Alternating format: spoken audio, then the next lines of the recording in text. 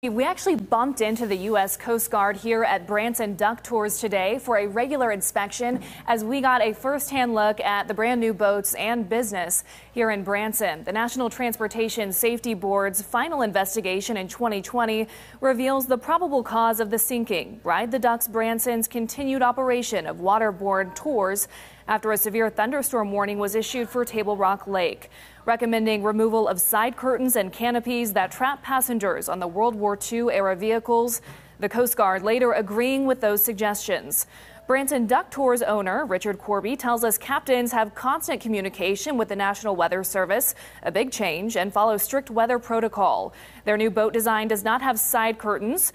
Corby adds that the suggestion to remove the controversial canopies does not apply to modern amphibious automobiles in operation here. The roof is really important because it's been over 100 degrees here for the last 3 weeks. And heat stroke is a real possibility in those temperatures. So it's very, very important not just to consider one thing that could happen, but to consider any emergency that could be a potential problem for our customers.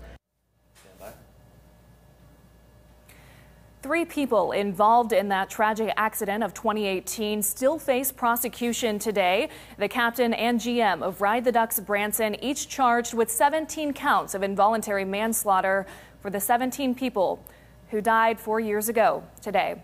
A preliminary hearing is set for November 8th. Reporting live in Branson, Lauren Barnes, Ozarks First.